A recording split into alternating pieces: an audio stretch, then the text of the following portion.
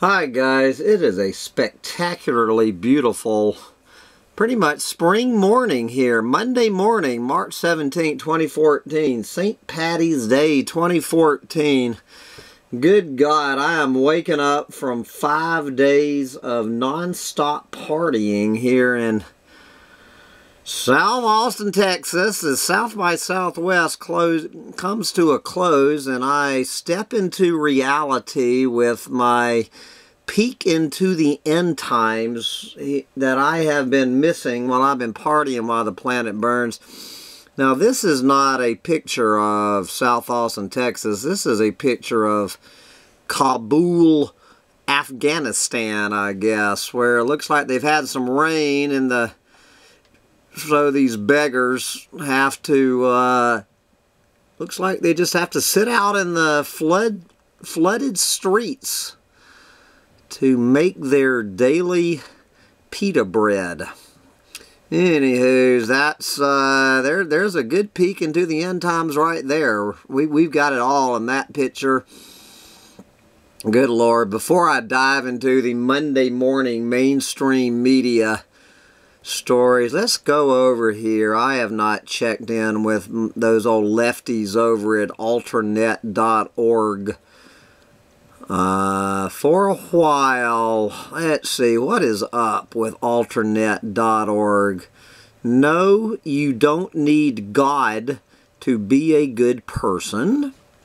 There we go. Here are 10 shameful ways America abuses its own citizens. Good Lord, 10? I guess that was just the top 10. And speaking of which, this is probably in the top 10. Why income inequality is going to get catastrophically worse. Inequality is endemic to the core structure of an America that operates more as a plutocracy than a democracy. I've been reading Collapse by Jared Diamond, and he reports over and over again that you see in collapse after collapse after collapse after collapse that income inequality is an ingredient in so many of these collapses, that as the rich get richer and the poor get poorer, at a certain point it snaps and the civilization collapses.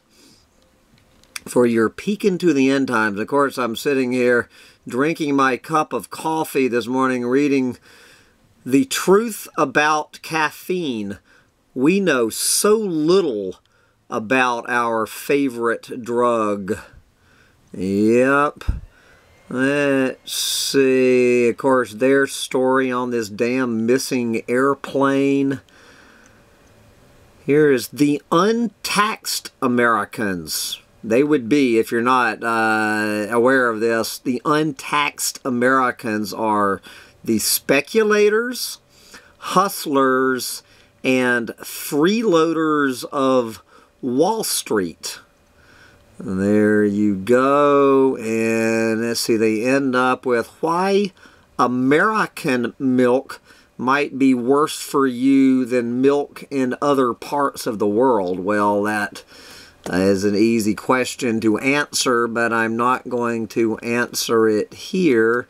I am going to jump right here into the Monday morning mainstream media headlines to find how this planet is rolling into the end times here on St. Patty's Day 2014. Okay, what's the latest on that oil tanker from those Libyan rebels? Well, guess who has seized that? Guess it got away from the Libyan army. So we have the Navy SEALs, U.S. forces, seized tanker carrying oil from Libya rebel port. There you go. Why should I not be surprised? It is the U.S. Navy SEALs sticking their nose into that. It has zero to do with the U.S. Navy. That is your tax dollars at work, guys. Why am I not surprised? Okay. More stories about the missing airplane. I'm sure there's 20 stories. How about this one? A day in the life of a marijuana lobbyist. As more states legalize marijuana, the cannabis industry is solidifying its presence in Washington, D.C. You know, how the hell can I get a job as a marijuana lobbyist? I think that might be my calling when I get sick and tired of being a doomsday prophet. I am going to apply to be a marijuana lobbyist. What do you guys think? Alright, most of this stuff I already talked about yesterday. You would think they might have a new batch of stories for Monday morning. Anyway, here's a weird climate change story. North African dust stimulates Asian monsoons. Desert dust from North Africa and the Arabian Peninsula stimulates monsoon rains over India. A new study says, suggesting that desertification from global warming may boost the flooding in India. There you go. As more and more of Africa turns to desert, more and more of Asia goes underwater. You guys, the planet is completely out of control. For anyone who is not aware of it, this planet is out of control. Okay, from there, let's go over, let's see what all of these Mexican drug cartels are into. Where we see the AP headline, Mexico drug cartel makes more dealing in iron ore. So the drug cartels are going into planet eating. Why am I not surprised? Forget crystal meth. The pseudo-religious Knights Templar drug cartel in Mexico has diversified to the point that drug trafficking doesn't even rank among its top sources of income. No, there is a lot more money in planet eating than drug running. Alright, again, I've talked about most of these. I like this story about this fellow, that this guy with a PhD was unable to fill out his kindergartner's math homework. Was stumped by the math homework. Okay, enough of that. Back to the future of marijuana. And you better believe, guys, this ties directly into that marijuana lobbyist headline I just mentioned. Is marijuana the future of big tobacco? Yes, it is. If I understand correctly, all of these big tobacco corporations have had copyrights and registered trademarks and all that on names for their marijuana cigarettes for about 40 years, waiting for marijuana to be legalized so the big tobacco multinational corporations could hop on the bandwagon. This is exactly what is going to be happening over the next few years. Okay. Let's see. Let's go over there to the police state. Several stories about the police state. Here is U.S. cites security more to censor and deny records. Associated Press. The Obama administration has a way to go to fulfill its promises from day one to become the most transparent administration in history. The Obama administration is the least transparent administration in history. That goddamn little dictator makes Richard Nixon look like who in comparison? I can't even think. Jesus.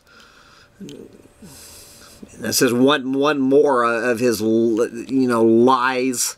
Enough of that lying sack of shit for Barack Obama. Okay. More about this damn missing airplane. And then more stories I read yesterday. Here's still talking about this sabotage plot against this Iranian nuclear facility. So now Iran is accusing foreign intelligence agencies as being behind that. And guys, I am not at all sure that that is not an incorrect accusation. That I'm certainly not going to jump on this bandwagon at this point, but it would not surprise me one bit if foreign intelligence agencies and whoever that could mean are the ones tampering in Iran's nuclear program. Yep. Okay, I think I touched on this one about global warming getting ready to eradicate penguins off the face of the planet, at least from South America, from Chile. That's where they're going to go extinct first. Alright, here is Rupert Murdoch weighing in on the disappearing Malaysian plane. Yep. Alright. Okay, more earthquakes in California as the fracking ramps up. Yep. Let's see. And well, guys, I'm trying to find something that I haven't already talked about. U.S. Navy destroyer to conduct more Black Sea drills. Yeah, there you go. You know, guys, I remember seeing one right up top earlier. Oh, I can't believe I skipped right over this one, since this was perhaps the main headline of the day from Reuters News. The No Shit Sherlock headline, Russia can turn U.S. to radioactive ash. A Kremlin-backed journalist issued a stark warning to the United States about Moscow's nuclear capabilities on Sunday as the White House threatened sanctions over Crimea's referendum on union with Russia. Gee, I've never thought of that one, that Russia can turn U.S. to radioactive ash. Now, of course, the U.S. can also turn Russia to radioactive ash.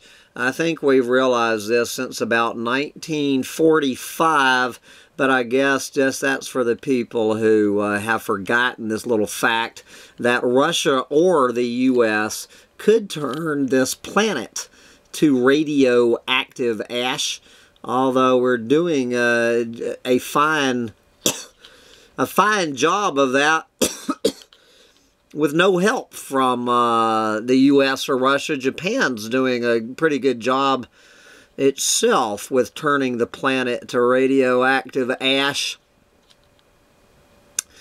Let's see.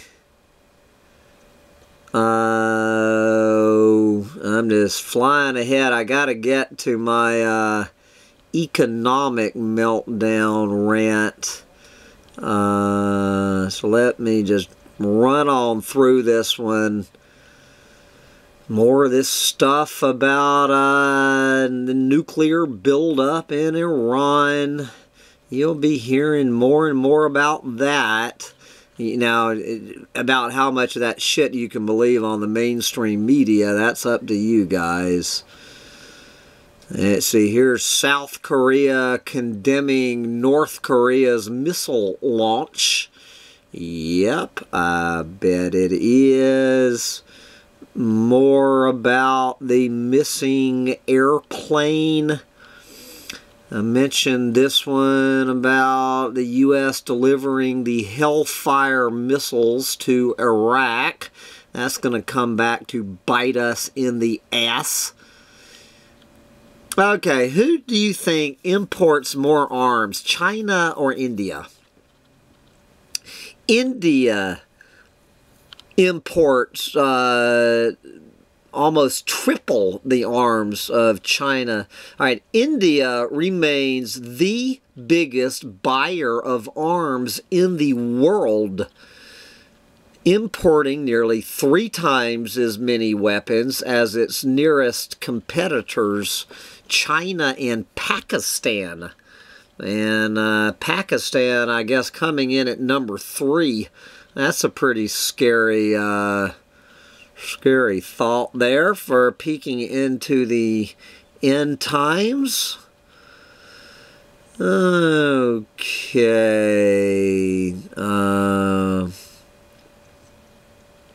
Gee, can we have another story on the missing airplane? Another story on the missing airplane. Let's see, here's another one on the oil tanker being seized by Navy SEALs. Another story on a missing airplane. So I would say the missing airplane story remains the #1 story on planet Earth today. Okay, here is Hindu temple set on fire in Pakistan over blasphemy. I guess there was some rumor that one of the members of this Hindu temple had desecrated a Quran, so the response to that was to burn down the entire temple. There you go. Now, I mentioned this one. This is Associated Press's. I read you Reuters version of this one yesterday. This is Associated Press.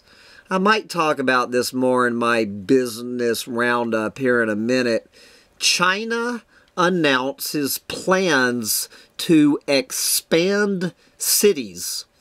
China has announced plans to expand its cities to support economic growth by allowing millions more rural residents to migrate to urban jobs.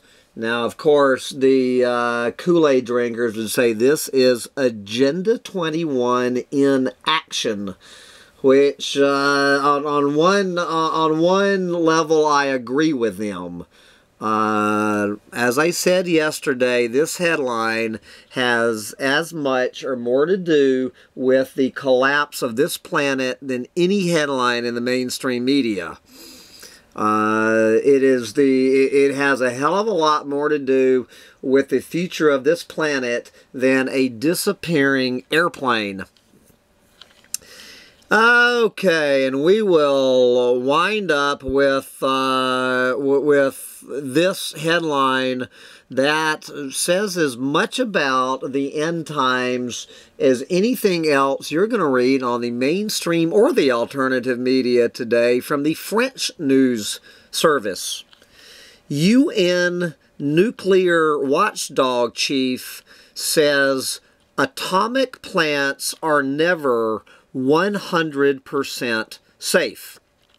The head of the UN nuclear watchdog said Monday, this morning, that his agency would keep working to improve safety after the Fukushima crisis, but no nuclear plant could be 100% safe from natural disasters. There you go. And as long as we're talking about natural disasters, let's don't forget man-made disasters. And there's as good a chance as any that headline will have more to do about the end times than any other headline, although with or without nuclear power plants, China's plans to expand its cities will take the planet down with or without the help of nuclear power. But anyway, guys, it is a gorgeous day. I have not been down to my rock for days, and so I'm going to head down to my rock to bring you this week's economic meltdown roundup rant. But for this peek into the headlines for March 17th, 2014, bye guys.